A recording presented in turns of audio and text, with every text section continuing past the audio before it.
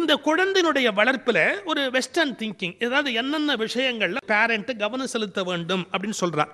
ஆரம்பத்தில் அந்த குழந்தை அப்படி வளர ஆரம்பிக்கும் போது கிராஸ் மோட்டர் ஸ்கில்ஸ், அதாவது விளையாடுறது, ஸ்விம்மிங்கில் போய் கலந்துக்கிறது, இது மாதிரி அதனுடைய அந்த பொதுவான அந்த உடல் இயக்க தன்மை. அப்புறம் ஃபைன் மோட்டார் ஸ்கில்ஸ், ஒரு விஷயத்தை கட் பண்ணுறது, பேஸ்ட் பண்ணுறது, டிராயிங் வரைகிறது, அது உள்ள நுட்பமான விஷயங்களை எல்லாம் உள்ளே கொண்டு வருவது, அதை அந்த குழந்தைக்கு டெவலப் பண்ணணும். கம்யூனிகேஷன் ஸ்கில்ஸ், அது என்ன நினைக்குதோ அதை சரியாக சொல்லக்கூடிய ஒரு பக்குவத்தை உண்டு பண்ணும். பல குழந்தைகள் நினைப்பதை சரியாக கம்யூனிகேட் பண்ணாமல் பிரச்சனையாக போயிடும். என்னுடைய பேத்திட்டு ஒரு நல்ல குணம் உண்டு. இப்போ யாராவது குழந்தை கொடுத்தா இது வேண்டாம் அது கொடு, ஏன் அதுதான் நல்லா இருக்கும், இது நல்லா இருக்காது, வேணும்னா நீ வச்சுக்கோ, இது நல்லா இல்லாத வேணா நீ வச்சுக்கோ, அது நல்லா இருக்கும் அதை கொடு. தனக்கு என்ன வேணுமோ அந்த ஸ்பெசிஃபிகேஷனோட கேட்கக்கூடிய தன்மை, எனக்கு இதான் வேணும் அப்படின்னு. இதெல்லாம் கொஞ்சம் கொஞ்சமாக அந்த குழந்தைக்கு டெவலப் பண்ணணும். கம்யூனிகேஷன் ஸ்கில்ஸ் தான். என்ன கஷ்டப்படுறோம், எனக்கு வலிக்குது அப்படின்னு சொல்லி, எனக்கு வயிற்ற வலிக்குது, வயிற்ற குத்துது, அப்படி அந்த நுட்பமாக அது என்ன நடக்கிறதோ அதை கம்யூனிகேட் பண்ணக்கூடிய அந்த ஆற்றல் இது உண்டு குழந்தைங்களுக்கு. அதுக்கான சரியான வேர்ட்ஸ் கிடைக்காது. நம்ம பேச பேச பேச அது என்னங்கிறது அதுக்கு மனதில் போய் பதிய தொடங்கும். பிறகு அண்டர்ஸ்டாண்டிங், ஒன்றை புரிந்து கொள்ளுகிற தன்மை. அது ஒன்றை புரிந்து கொள்ள வேணும்னா அதுக்கு என்ன பண்ணணும்? ஸ்டோரி டெல்லிங், நிறைய கதைகள் சொல்வது என்பது ஒன்றை புரிந்து கொள்வதற்கு குழந்தைங்களுக்கு உதவியாக இருக்கும்.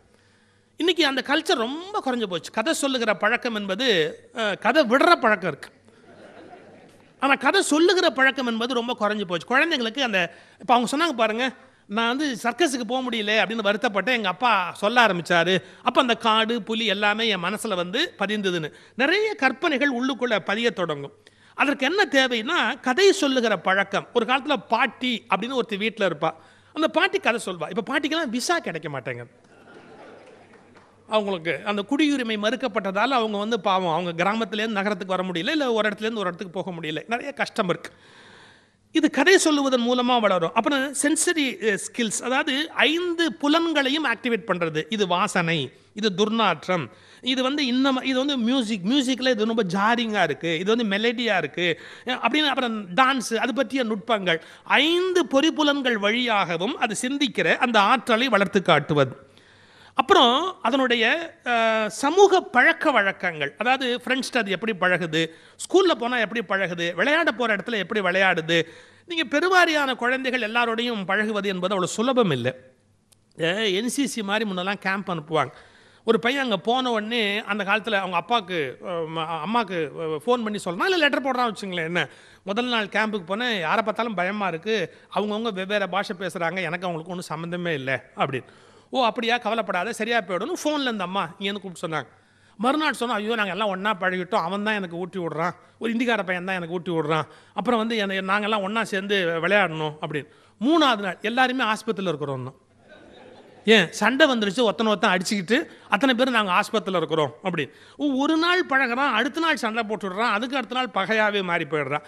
இப்போ அவனுக்கு பழக தெரியல. ஒருவரோட போய் ஈசிக்கவும் படாது, அதே நேரத்தில் தூஷிக்கவும் படாது. ஒரு எல்லை காப்பாற்றணும், என்ன கொஞ்சம் பழகணும், கொஞ்சம் விட்டு கொடுக்கணும். நாளைக்கு சண்டை வரும்னு சொன்னால் அந்த சண்டையை பெருசாக பச்சையாக போடக்கூடாது, சண்டை வரும்னு சொன்னால் ஒதுங்கிக்க தெரியணும். இவைகள்லாம் அந்த குழந்தைக்கு பழகும் விதம்.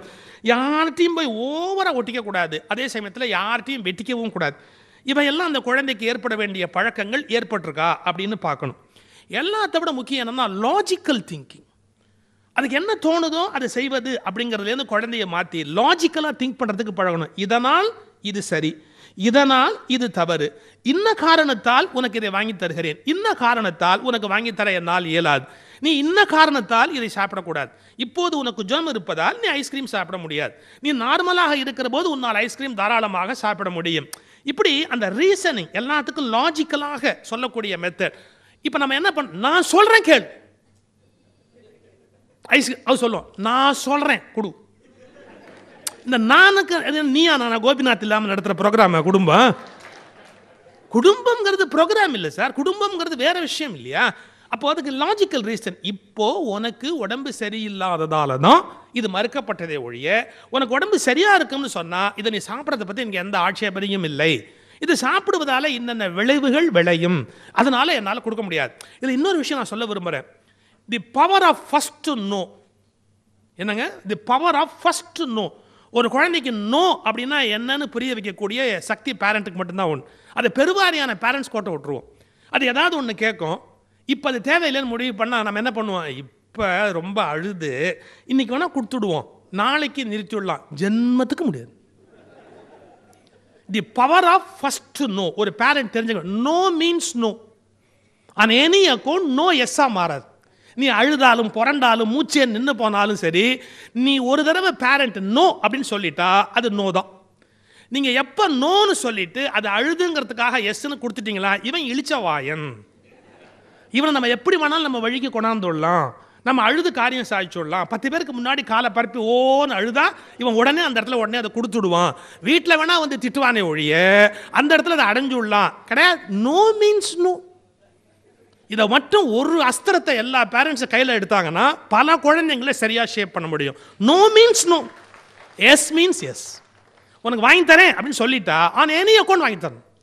உனக்கு கிடையாது அப்படின்னா இப்போ கிடையாது அப்படின்னா இப்போ கிடையாது தான். நீ தலைகீழாக நின்றுப்ப, கிடையாதுன்னா கிடையாது. இந்த power of no and S என்னங்கிறத குழந்தைங்களுக்கு அந்த பேரண்ட் கரெக்டாக ஏற்படுத்தணும். பவர் ஆஃப் நோ இதை சொல்ல தெரியணும். அப்புறம் லாஜிக்கல், ஏன் நான் இல்லைன்னு சொல்கிறேன், இந்த ரீசனுக்காக நான் இல்லைன்னு சொல்கிறேன் அப்படிங்கிற அந்த லாஜிக்கல் திங்கிங். அப்புறம் பேலன்ஸ் ஸ்கில்ஸ், அதாவது ஒத்த காலம் நிற்கிறதுனா நிற்கிறது. அப்புறம் வந்து ஒரு விளையாட்டு விளையாடும் போது ஒரு 4-5 விஷயம், இந்த பந்தை இப்படி போட்டு இப்படி போட்டு இப்படி போட்டுலாம் பிடிக்கிற மாதிரிலாம் குழந்தைங்களுக்கு பழகிறோம் இல்லையா. அப்போது அதுக்குள்ளே ஒரு பேலன்ஸ் பண்ணுற கெப்பாசிட்டி வருது. அந்த மாதிரி பேலன்சிங் ஸ்கில்ஸ் அதை ஏற்படுத்தணும். அப்புறம் இமேஜினேஷன் ஸ்கில்ஸ், ஒன்றை நினைந்து பார்க்கிற கற்பனை செய்கிற ஆற்றல். குழந்தைங்களுக்கு அசாத்தியமான கற்பனை இயல்பிலேயே இருக்கும். என்னெல்லாமோ சொல்லும், கொஞ்சம் பொய் கூட சொல்லும், அதுங்க போய் சகிச்சுக்கலாம். அது என்ன தப்பு இருக்கு? நான் கூட சொன்னேன் அன்றைக்கி, குழந்தை வந்து ஸ்கூல்லேருந்து வரும்போது அம்மா என்னை புலி துரத்துது அப்படின்னு சொல்லி. புலி எங்கே துரத்தும்? அந்த அம்மா எட்டி பார்த்தா ஒரு நாய் நிற்கிது. நாய் தான் நிற்கிது, அப்புறம் புலி துரத்துதுன்னு சொல்கிறேன் அப்படின்னு. சும்மா தான் சொன்னேன். இந்த அம்மா சொன்னாங்க, இப்படிலாம் போய் சொல்லக்கூடாது, போ கடவுள்கிட்ட போய் மன்னிப்பு கேள். சில பேர் வீட்டில் இப்படி ட்ரெயின் பண்ணுவாங்க, போ கடவுள்கிட்ட போய் மன்னிப்பு கேள். நேராக பூஜை ரூமுக்கு போச்சு, ரொம்ப கூலாக வெளியே வந்தது. என்ன கடவுள்கிட்ட போய் சொன்னேன், கடவுள் சொன்னார் இதை விட பெரிய பெரிய பொய்யெல்லாம் நானே சொல்லியிருக்கேன், அதோட கம்பேர் பண்ணால் திஸ் இஸ் நத்திங்.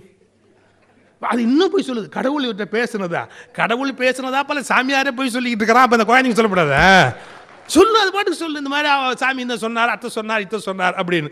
இந்த இமேஜினேஷன் இருக்கு இல்லையா, அது ரொம்ப நம்ம கட்டையில் பண்ணக்கூடாது. ஏன்னா அந்த இமேஜினேஷன் தான் அது வளருவதற்கான காரணம். ஸோ அதையும் நம்ம இந்த உலகத்தில் பெருக்குவதற்கான அந்த அதனுடைய ஆட்டிடியூடை டெவலப் பண்ணணும். அப்புறம் திங்கிங், ப்ராப்ளம் சால்விங், ஒன்றை யோசிச்சு இந்த ப்ராப்ளத்தை எப்படி தீர்க்கலாம்.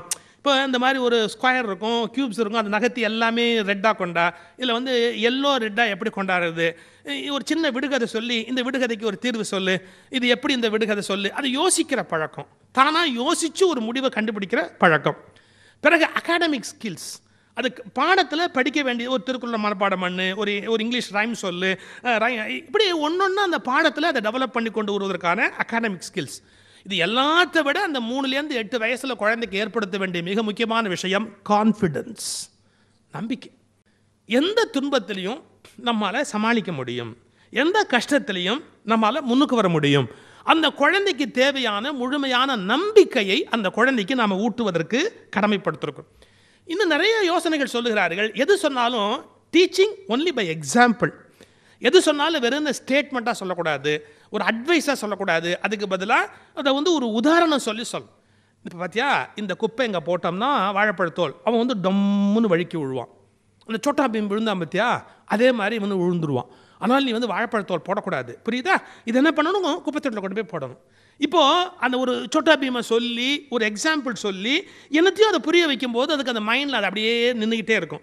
எது சொன்னாலும் ஸ்டேட்மெண்ட்டாக சொல்லக்கூடாது, டீச்சிங் ஒன்லி வித் எக்ஸாம்பிள்ஸ், உதாரணங்களோடு சொல்வது என்பது ஒரு விஷயம்.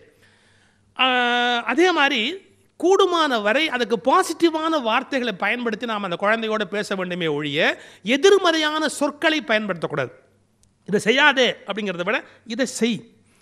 என்ன சொல்கிறேன், ஒரு குழந்தை கையிலேருந்து ஒரு பொருள் வாங்கணும் அப்படின்னா, இந்தா இதை வச்சுக்கோ, இதை வச்சுக்கோ அப்படின்னு கொடுக்கும்போது அது தானாக இதை கீழே போட்டுட்டு அதை எடுத்துக்குது.